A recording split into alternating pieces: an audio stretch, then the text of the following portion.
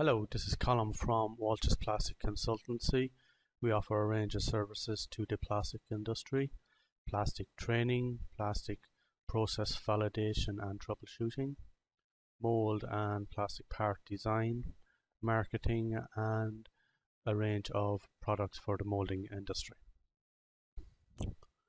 So today we're going to be talking about, is getting an injection mold made in China right for your business? And we work with this company with Mold in Shenzhen in China.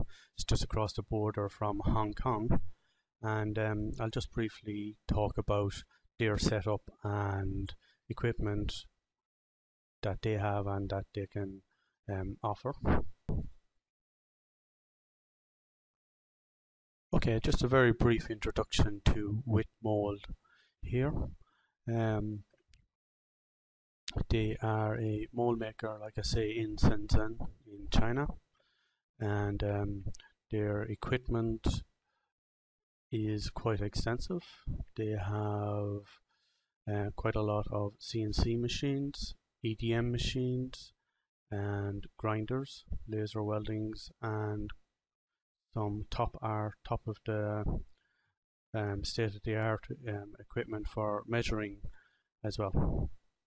So their office is fully staffed with English-speaking staff members, sales and design as well. Their factory floor, this is the CNC milling machines and machine centers. And here we are with the EDM, some double-headed EDM machines as well, quite large for large molds as well and small as well.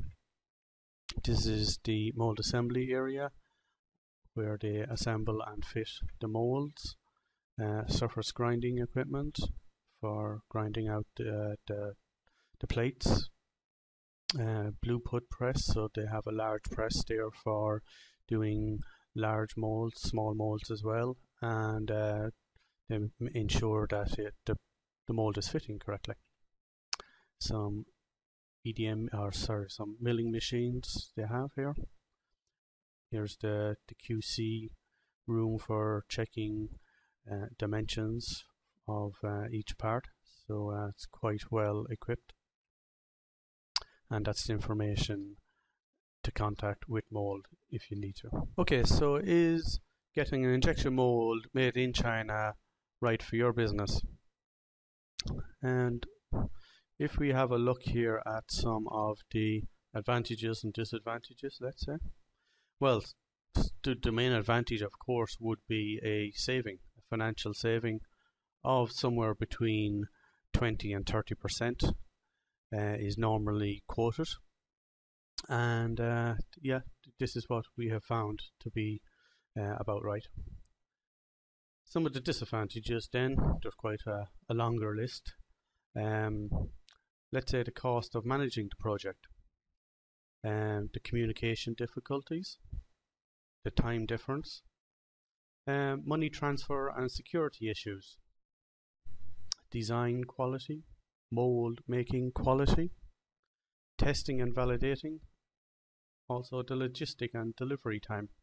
So the list of disadvantages is certainly longer than the advantages. However, if you take a mold, an average mold, let's say, that costs 60,000 euros to get made here at the local toolmaker,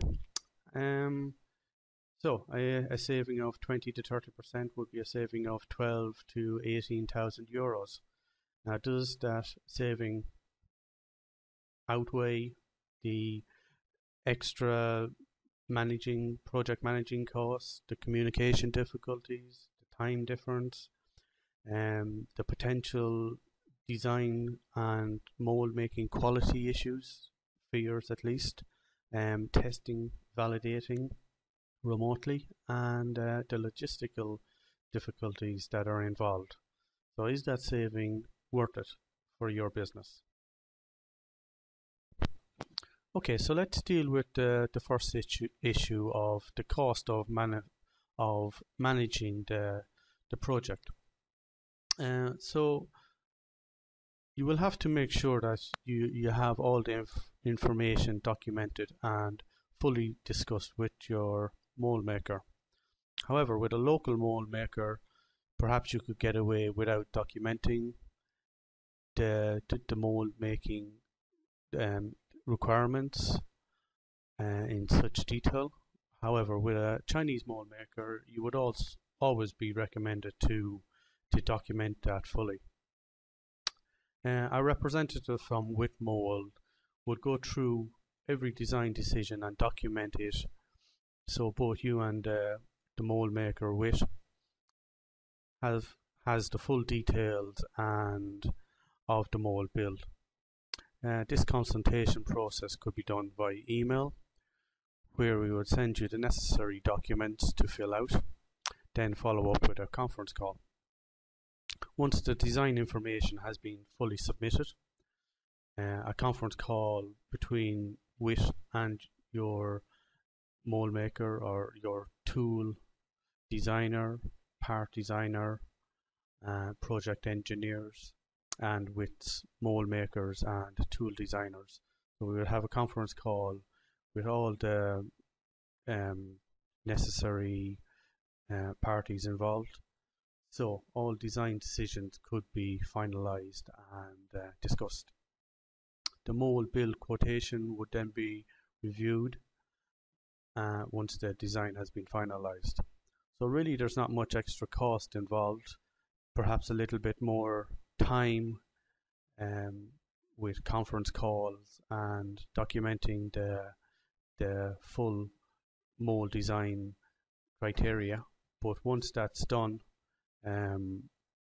it's handed over to the mold maker to communicate all design issues and project manage the build. Communication difficulties.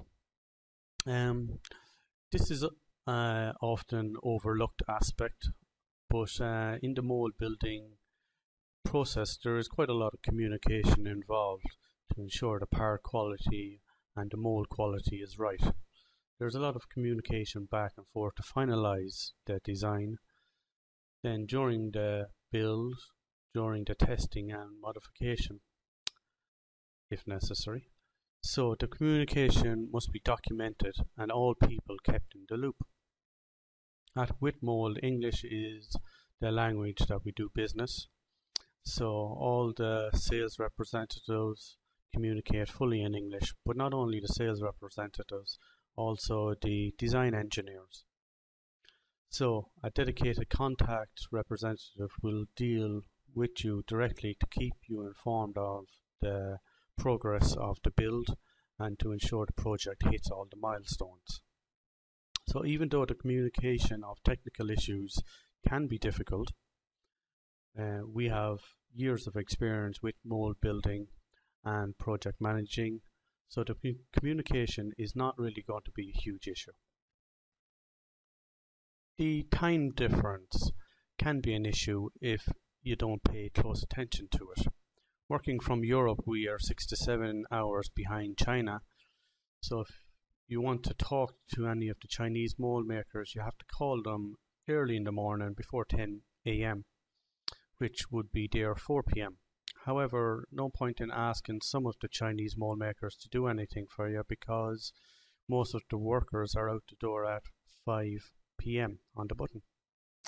However, not so with Whitmold. Most of the staff work until 8 p.m. So what I do is before I finish work here in Europe, I would email my contact, tell her that I will phone her the next day at 4 p.m. and ask her to have an update or report on the progress of the tool build. So when she comes in the next morning, she's able to work on the information, on the update and the report.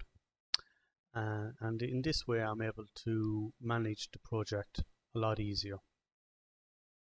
You must also watch out for national holidays on both your own side and the Chinese side, so that it doesn't delay the project unexpectedly. We've a lot of experience in dealing with mold making and mold making projects, so we understand um, the holidays on the Chinese side and here also. So, money transfer security issues. Of course, this is a concern you would have, sending money halfway across the world. However, there would be contracts signed, usually 30% payment before tool cutting, 30% on first testing of the tool, and a final 40% before shipping. In that way, you know what you are paying for, and you sign off on every payment when you are happy that the work has been done right. Payments are usually made via a letter of credit and between banks, so there is a legal record of payment being made. And it is in WIT's interest to make the mold to the very best quality, because they want repeat business, of course. So there is, of course, your concern of payment being made and the work being done. However, it's all done legally between the two banks, and you have control on signing off on the work. When the work is done, we move on to the next stage. And of course, WIT wants to do the best job so that it can get more business and repeat business from you. Design quality and mold making quality. I think we've all heard local tool makers tell us about some silly story when they have got a mold made from China, and this was wrong with it and that was wrong with it. And I'm sure there are many cases of things not going right with molds made in China. However, I just wonder, is there a bit of self-interest and scaremongering going on with local tool makers to spread these stories so as to scare people off from going to China and getting cheaper molds made? Anyhow, most tool makers and plastic process engineers are not tool designers, and without knowing the design issues, it is difficult to understand why some design decisions have to be made in a certain way. However, I think people are now seeing through the BS and would prefer spend a little time making sure the mold is made right and saving up to 20 and 30% on making a mold in China. Testing and validating. The last thing you want is to receive a mold into your factory and for it not to work correctly. This is why WIT Mold will test the mold extensively using your specific material. With this testing, they can do some initial testing of the part to validate your mold. They can then send you the parts for inspecting and validating. This will usually take a few separate tests, T0 maybe to T4, and would normally take anything from 1 to 2 weeks to complete. Once fully happy with the mold would be packed in a wooden box and sent for shipping. So all the way, WIT is in communication with you on the status of the testing. Logistics and delivery time. Shenzhen, near Hong Kong, is only 8 to 10 hours flying time from most European cities. So if you want to visit WIT Mold in Shenzhen, China, you are more than welcome. We can arrange hotel reservations for you. WIT Mold looks after the packaging, insurance and shipping of the mold from their factory in China to your factory. It usually takes somewhere between 4 to 5 weeks to ship the mold. In conclusion, so if you're going to try to save 20 to 30% on your mold bill by having the mold made in China, make sure you document every aspect of the part design and the mold design, and make sure you go through each point with your Chinese mold maker. Make sure you also document your communication with the mold maker. We've been working with the same tool maker for a long time now, and we've built up a good relationship and understanding with them. They know our style, and they know we document every design decision that's been made. If you would like us to discuss your next tooling requirements, we can take you step by step through the mold making process and communicate this effectively to our Chinese mold maker. Our Chinese mold maker's name is Wit Mold Limited, and their website is www.witmold.com. That's witmold.com. We work with them on mold building projects, so please feel free to contact me on column.walsh@witmold.com. Thanks very much, and I hope to hear from you soon. All the best.